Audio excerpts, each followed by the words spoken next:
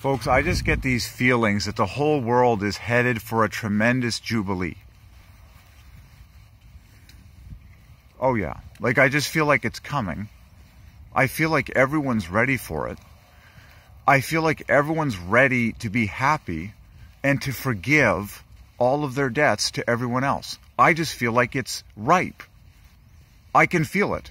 Everyone is actually ready to do this, okay? Including bankers.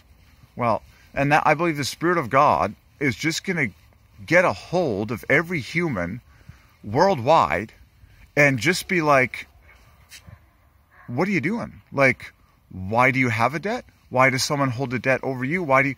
And it's just going to be a jubilee, which is a worldwide canceling of all debts between humans. Period. That's just how it works. It's just, it happens instantly. It's just, you just say zero. That's it.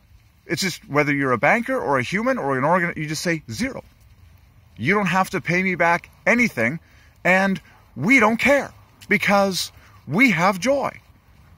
Wow. Like, I just feel like that is totally coming to the world. And it has to be the Spirit of God. Okay? All of this is the Spirit of God. You cannot change the world or influence the world in any way without the Holy Spirit of God doing it. Okay? That's it. And that is why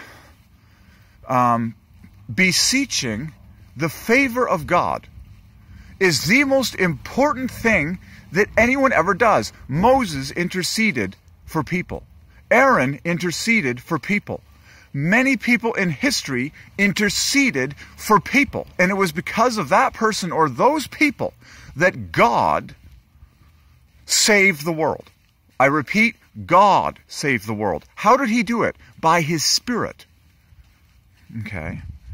But he did it because he was pleased with the hearts and words of the intercessor or the intercessors.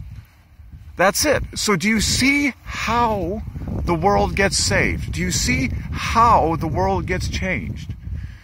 Okay. It gets changed and saved by one or more people winning the favor of God. That is to say, pleasing the heart of God. So much that God has mercy upon every person worldwide. Okay? And visits every person worldwide, okay, with dreams and visions, okay?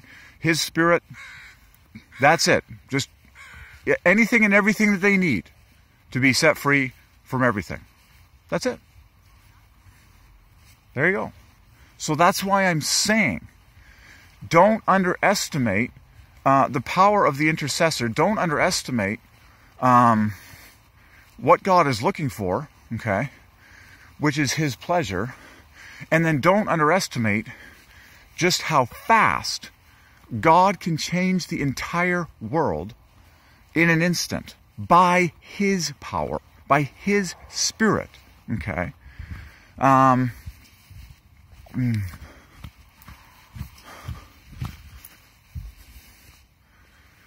So that's why I can say these things, that I believe with all of my heart that there is a massive global jubilee coming that is going to be accomplished by the Holy Spirit of God.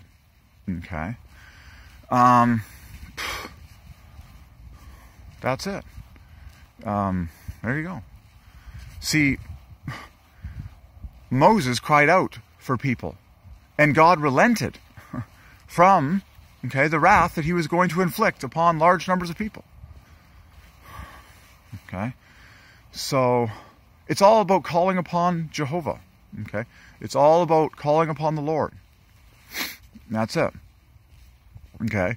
And having a heart and life that pleases him. There's another famous verse in the Bible that says it this way: if my people who are called by my name will pray and seek my face, then I, saith the Lord, will hear from heaven, and I will heal their entire land.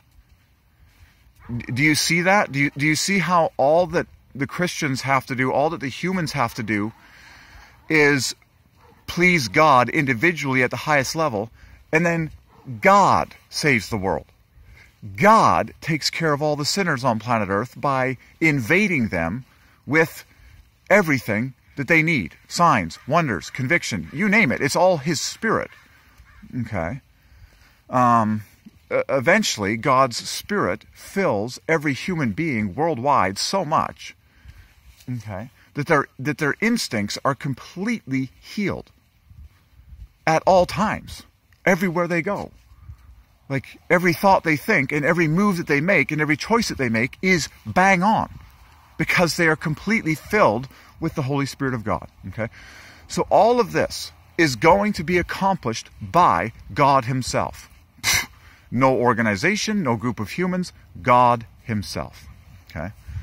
And it's going to be a fantastic jubilee and freedom and joy.